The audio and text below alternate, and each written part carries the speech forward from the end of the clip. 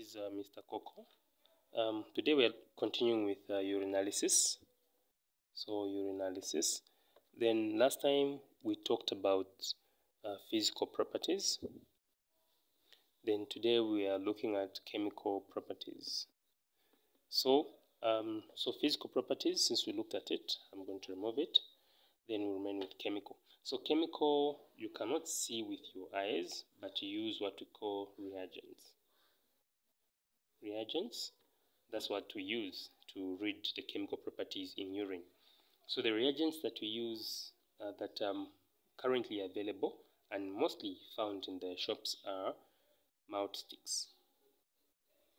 Mouth sticks. So that's what's mostly available, mouth sticks, because it's able to give you multiple readings. So the mouth sticks come in this container here. So this container has got a lot of readings there, plus a lot of colors. So we need to learn how to identify which color is that. Then the strip in the mouth sticks looks like this. So this is a strip. You hold it here, non-impregnated end. That's the end that you hold, not where there are those colors. You don't hold there.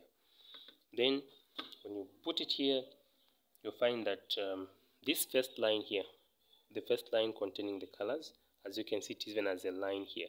So meaning it's showing you that this is a strip.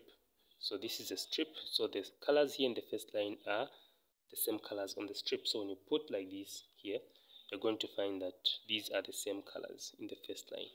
So these are the ones that you're going to be able to differentiate these other colors when the colors change. For example, if you are reading glucose, which is the first one here, if you are reading it, you'll find that you have to follow through until you find the color to which glucose has changed. So you can only read this when it's dipped in urine. So you need to dip it in urine there. Then after you dip it in urine, there will be color changes.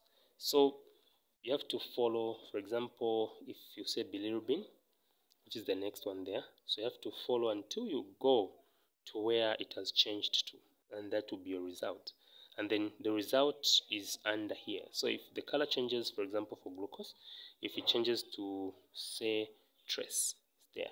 So the reading you're supposed to record is this, trace, plus or minus, trace plus or minus. Then you go to, maybe if it changes to 250 here. So the answer you're supposed to record is supposed to be plus here. That's the one that you're going to record on your readings. So that's what you do. So then what about other readings? What do they entail? So you really have to look at the time here. So this one here, glucose, it changes at 45 seconds. So then that after 45 seconds, that's when you should read. After looking at your nurse's watch, you read this after 45 seconds. Same as bilirubin and ketones. And then for other readings, for example, if we check out blood and potential hydrogen here, and protein, urobilinogen, nitrites. So you need to get these after 60 seconds. Then leukocytes, you read after 2 minutes.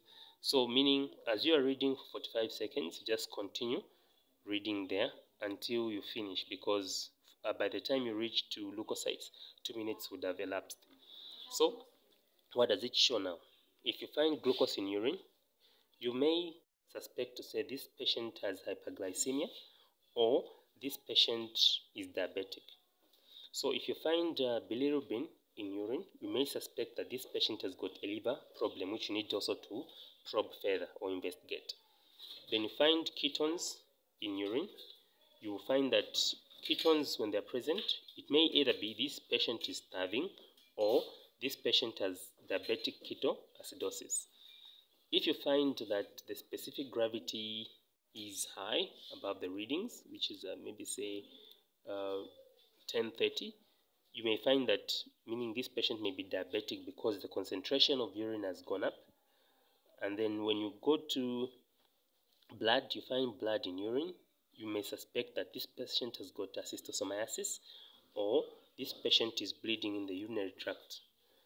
Then if you say potential hydrogen for urine, we can say slightly acidic So it shouldn't be, the acidity shouldn't be maybe say 5, or you go to the alkalinity, shouldn't be 9, somewhere there. So you can check, shouldn't be somewhere there, 9, 8. This is alkaline, so urine shouldn't be that side. You need to investigate what is causing that urine to go into alkalinity. So you need to look out for infections of the urinary tract.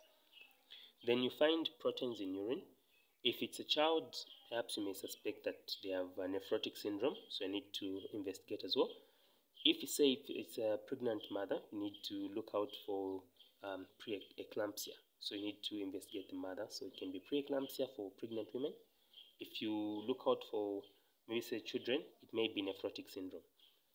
Then if you find that there is urobilinogen,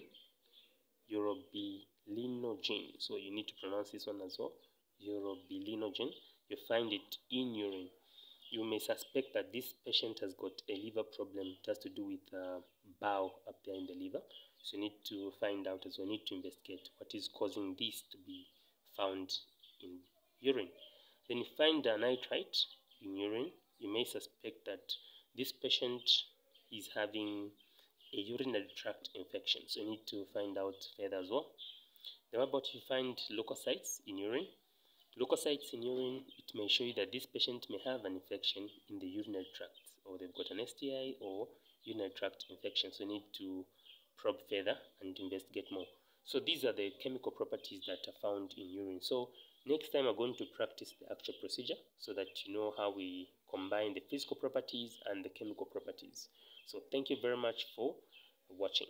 Okay, and subscribe for free.